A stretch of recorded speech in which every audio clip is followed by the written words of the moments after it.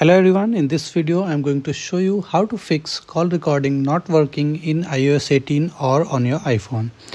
So first of all you need to check what kind of iOS version your phone is running. So if I go to my settings here and then go to the general tab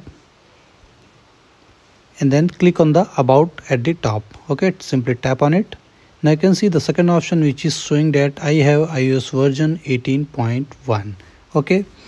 So if you're running iOS 18 or any previous version, iOS 17, 16, 15, then the call recording option is not going to come. So for that, what you need to do is click on the software update section. Then at the top, you can see, you'll see the beta update section. Okay.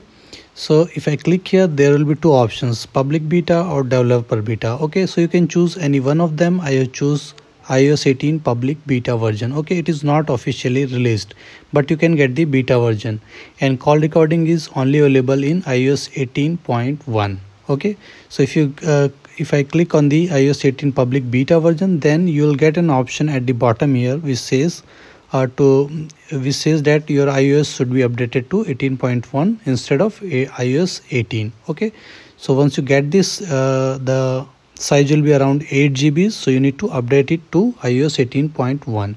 and once you do this, then if I go to here and go at the bottom, click on apps, then again you use the search bar at the top and search for phone option. Then once you get to the phone options after updating the iOS version to 18.1 and scroll down, then you'll get the call recording option right here. Okay, so right now it is turned off. You can simply toggle it to turn it on.